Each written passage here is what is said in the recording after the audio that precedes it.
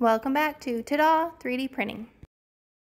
I had another request for TPU on the Prusa XL, and really the only thing that I've showed you guys was just those little calibration cubes. So I wanted to print something a little more interesting from printables. And I found this Frisbee by Matt Thibbs. There are 3 sizes, so of course I'm going to pick the largest size to start with. The 240mm ends up being just under 9.5 inches in diameter. I slice this at 0.4 draft for the layer height. I just use the Amazon Basics TPU and the default 0.6 nozzle. This is going to take just a little under 4 hours. I am using Overture brand TPU in black, and you can see that it is very flexible. It's a little bit of an adjustment after working with the other types of filament. And that flexibility does make it a little bit difficult to load on this long Bowden tube of the Prusa XL, but overall it worked fine to get it loaded.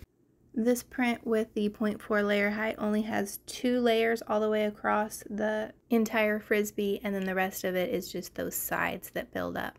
And this does feel like it takes a while, so let me speed it up. Okay, so this Frisbee is done.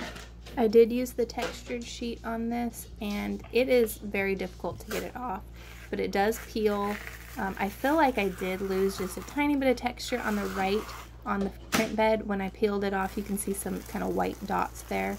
But other than that, it peels off really well, and the underside of the Frisbee, or I guess the top, looks really cool.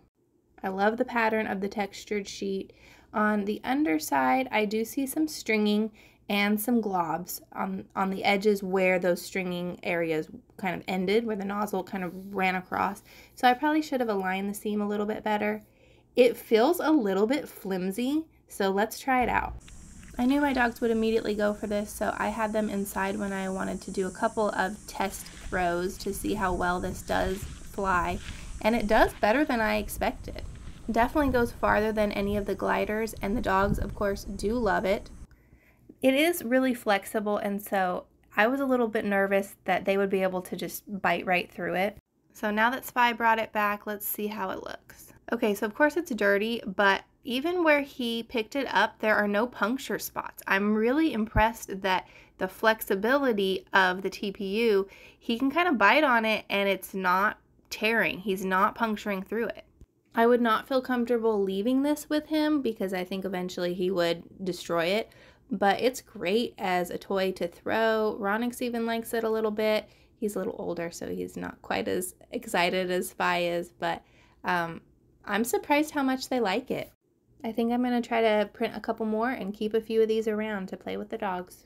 Let me know what you guys print with TPU. I usually have very boring prints for TPU, so I'm very interested to see how this would turn out with other things. Thanks for watching.